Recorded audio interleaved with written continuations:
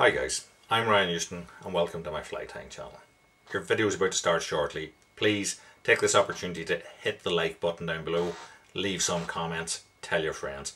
Interaction, likes, subscriptions help my channel to grow and help me to keep producing content for yourselves. If you're new to my channel, check out the other videos that I've got. There are over 500 videos at this stage, so there should be something there for everybody.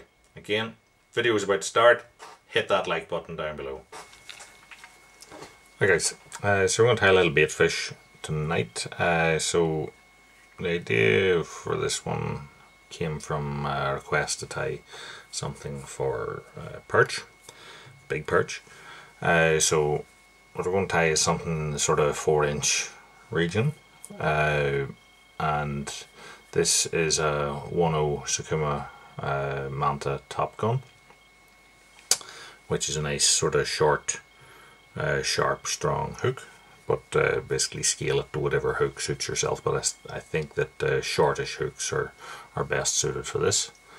And we're going to tie on gel spun, because depends what you're after, I suppose. But like I said, this thing could be used for perch, for pike, and probably for big trout as well, if you have trout on fry.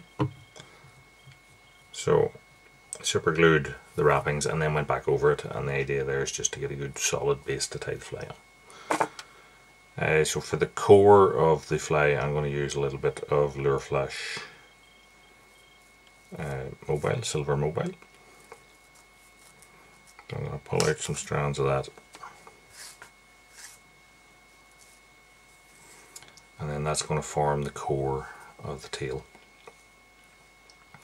So I'm going to fold that bunch back over on itself and cut it across its middle.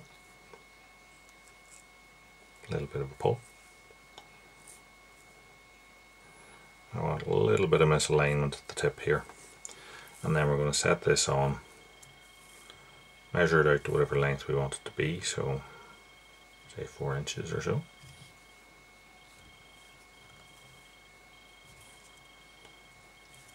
And then tighten that down and flip this back on itself.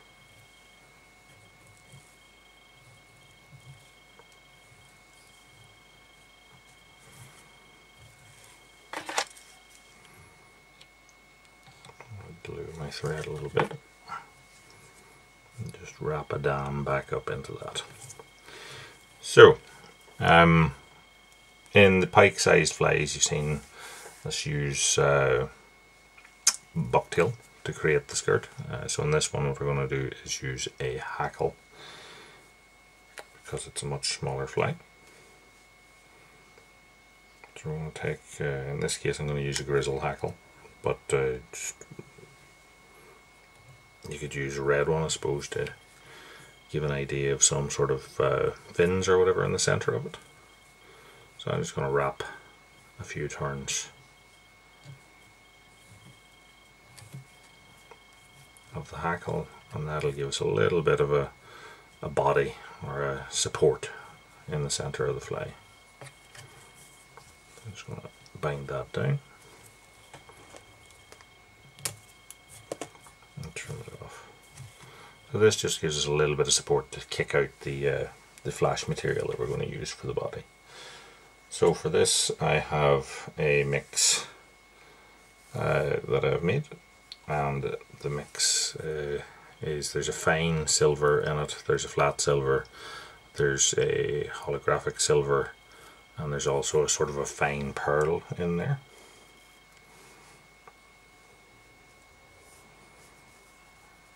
And what I'm going to do here, I'm going to measure this out to be the sort of bulk length of it. Take that forward a bit and trim that off. And then I'm going to take my other bunch and lay that on. Now it's a shorter bunch then. I'm going to lay that on top of it. Set this on at about 2/3 of its length. I'm going to pull a few of the fibres forward just to misalign it. Put on a loose wrap and allow that so that it splays all round.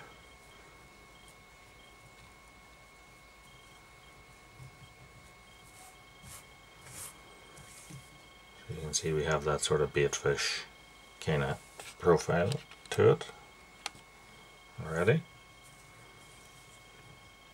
Tighten that down.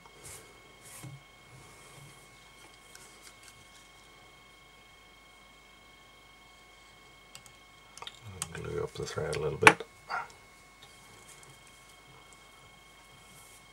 Wrap that, and then we're going to fold this back on itself.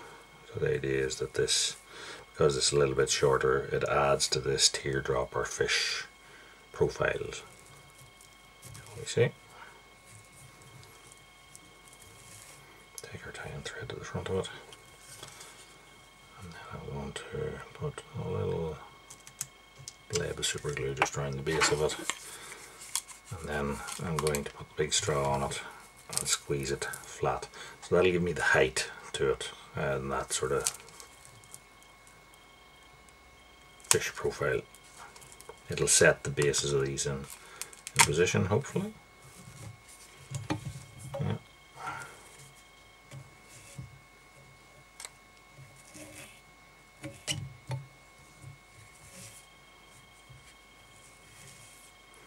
We have our fish shape. So I suppose you could even finish it at that and just call it like a sparkler of some description. But what I'm going to do is put in fins, red fins, and for that I'm using a bit of red craft fur. I'm going to cut a bunch of that out, pull out the very short stuff,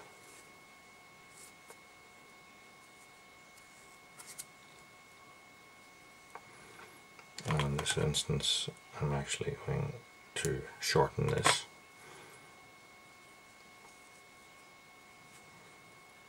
Take the whole lot and sort of pull it past each other, that again misaligns the two ends of it. Set it on the side, tie it in halfway along its length, pull the rear end of it across to the far side, and tie over that. So you can see we have our, how would you put it, it's like a suggestion of fins, a suggestion of gills.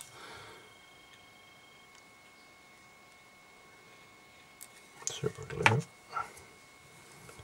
And wrap back onto that. And then we'll do a two-tone head. So for the under bit I'm going to use this silver grey craft fur. Take a bunch of that. Hold it about halfway along its length and get rid of the very short stuff. And then what I'm going to do here is I'm actually going to pull the butt sections back a little bit, just nip bits of it, so again it misaligns the butt section of it, because I don't want a square cut end on that. And I'm going to set this back maybe a third of its length or so. And that's also going to help to build the taper at the front of it a little bit. Top of the head then we're going to use a darker grey.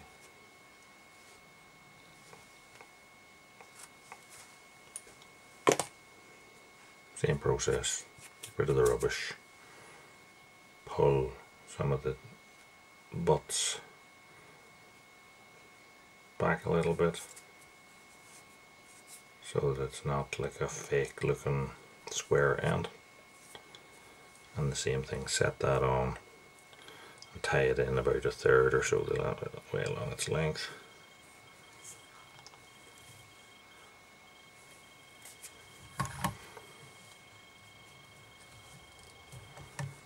And hitch that to finish it.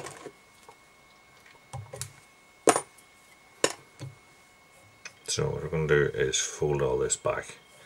You just want to separate it out a little bit, and then flip it back on itself, top and underneath. And the idea here is that you should be able to see probably a little bit of the red still poking through that if we can.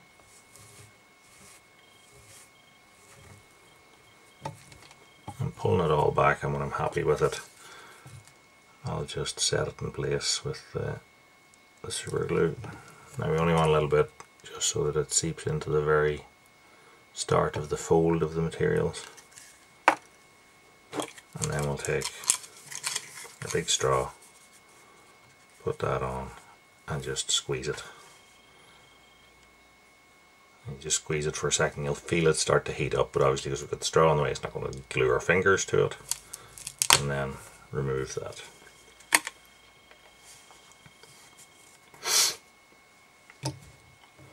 So that will have set a sort of a flat shape which will accept the eyes for us.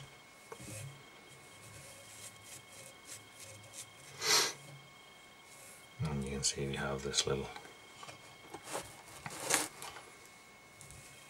mini bait fish. So just like the size of my finger. If there's any bits that are a little bit too long or a little bit don't fit in where they are, you can just trim it back a little bit just to maintain that shape. And now what we need to do is to allow that to dry so that we can add the head and eyes. So we'll give it a second, set it aside,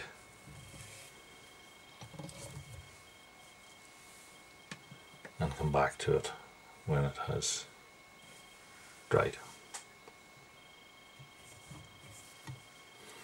So our glue has dried off, so what we're going to do is I'm just going to brush out the craft fur and the fly itself.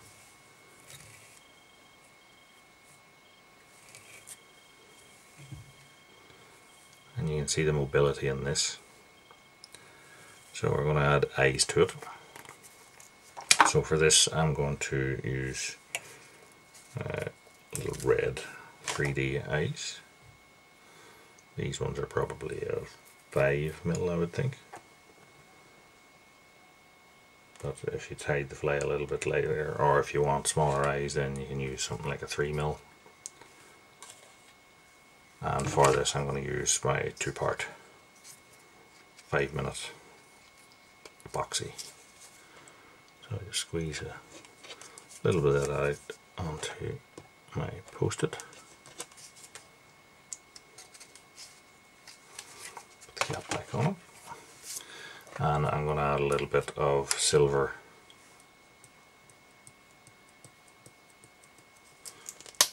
glitter into that. And using a cocktail stick I'm just going to mix the two together. Stir them together. The glitter actually gives you a good idea of when the whole thing is properly mixed. It's evenly distributed through it. So then I'll take a little blab of it here on our cocktail stick, blab on the side,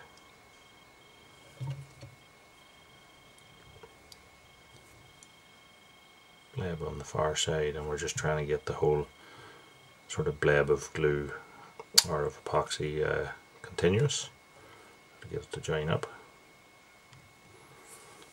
And then when I am happy enough with that, then I'll just add a little bit more to the side on this side, and then we'll take our eyes and I'm just going to dip the back edge into it slightly and then just slide it back and press it in. Try not to touch the glue with your fingers if you can help it. Messy job. Slide it back, touch it, and you might be able to see it sort of bulging up, so the little blab of epoxy that we set on the side, when you push the eye into it, it will force it both up and down, and then if we have that already joined, like we're saying, we created that sort of almost complete bleb. Once you've done that and you press the sides in, it'll fold up and it'll create like a nice shaped dome top and bottom for you. And you shouldn't have to do too much more finishing at it. So that is the fly tie. It just needs to dry, so I'm going to stick that in a rotary dryer. But hopefully you'll agree that it's a nice little snack sized version of some of the pike flies that we've tied before, and that it should attract a big stripy girl, or possibly a big trout. So hopefully you like what you see. If you did, give us a like, subscribe, check out all the other videos on the channel, tell your friends, and until next time, tight lines. Thanks for watching.